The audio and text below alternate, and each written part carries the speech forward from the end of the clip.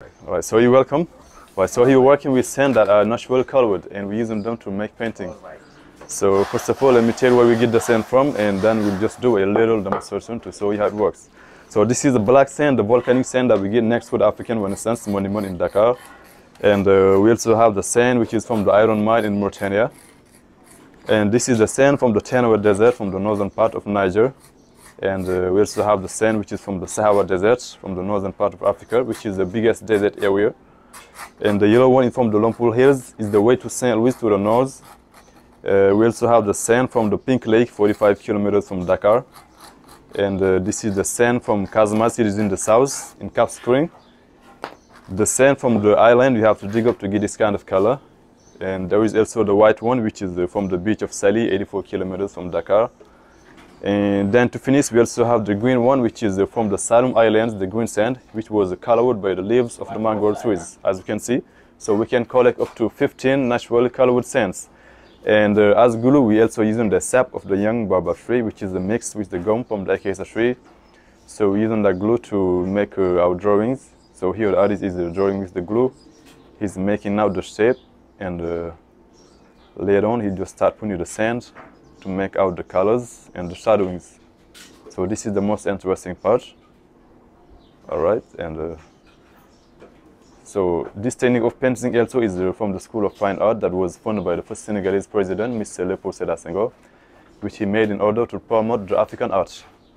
Okay, so here you can follow him carefully. Okay. Now.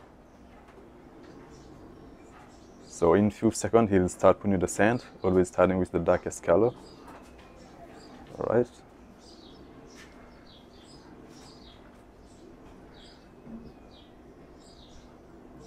You can see. Okay, now he starts putting the sand. Always starting with the darkest color, and then to finish it off with the lightest one. Okay. You can see.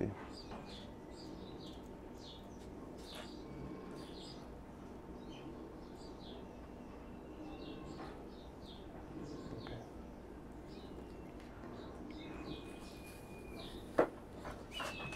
So in few seconds, the final product. Let's see how it's gonna look like.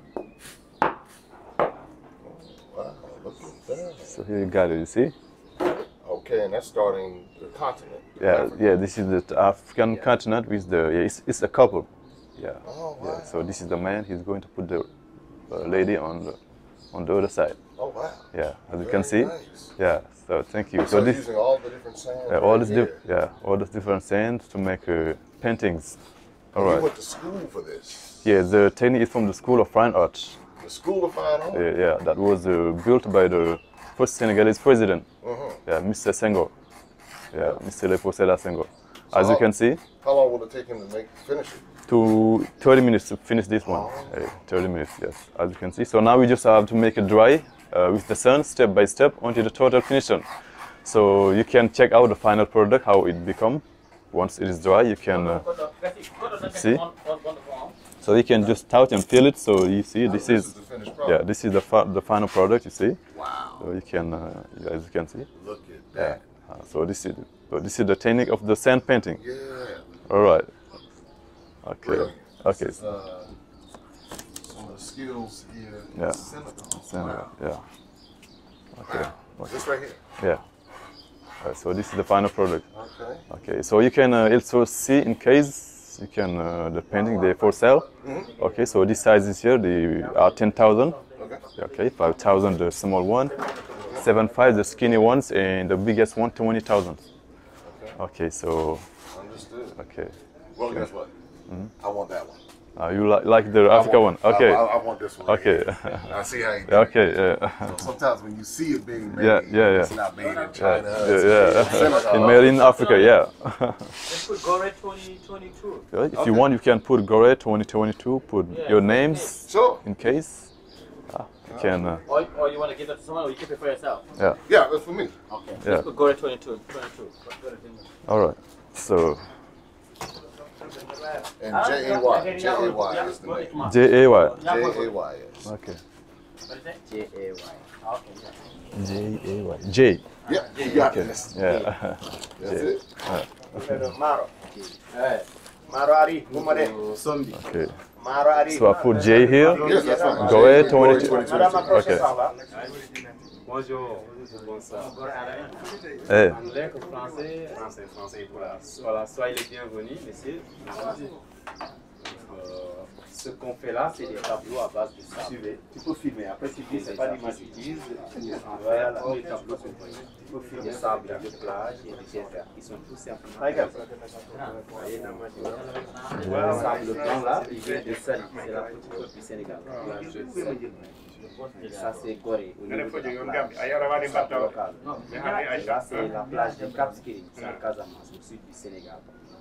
Vous avez entendu parler de la Creuse.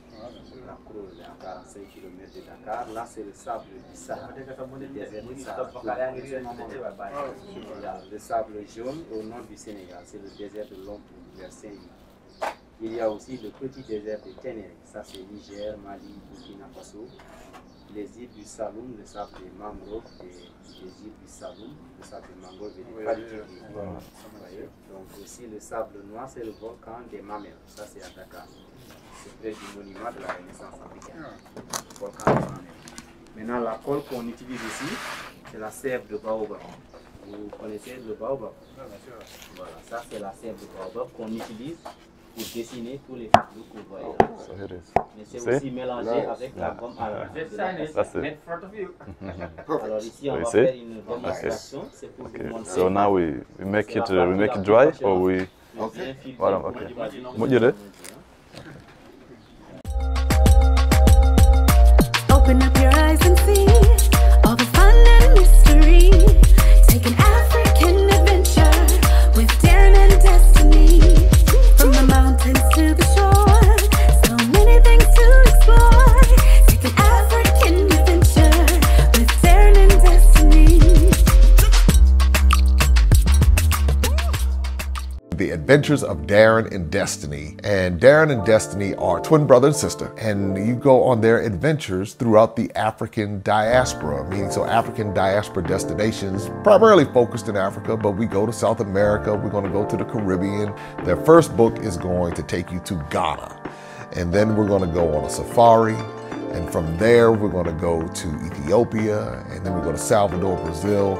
And what the goal is to be able to inspire curiosity in the continent of Africa in our children from a very young age, and to really tell a more accurate story. Most of our children are exposed to negative images, late night infomercials about how bad things are, everybody's sick, everybody's poor, everyone's uneducated, but that's simply not true. So what Darren and Destiny and their family do is they go to different African destinations. They are learning about these different places. You're beginning to see positive images, but still telling the truth. I mean, that's the important thing, to tell the truth about some of the things that have occurred. But it's all done on our children's level so they begin to understand it. And it begins to pique their curiosity. They begin to learn more. And hopefully one day they will want to explore and visit the continent of Africa and its many countries. There's just so much that Darren and Destiny are able to do, and as they're doing it, it's like they begin to open the minds of a new generation, and they don't get bombarded and indoctrinated with negativity. They're actually able to see positivity and inspiring images and messages about the African diaspora, as well as those who are still indigenous to the continent of Africa, and they begin to learn more and just see things differently. So I'm excited about introducing the Adventures of Darren and Destiny.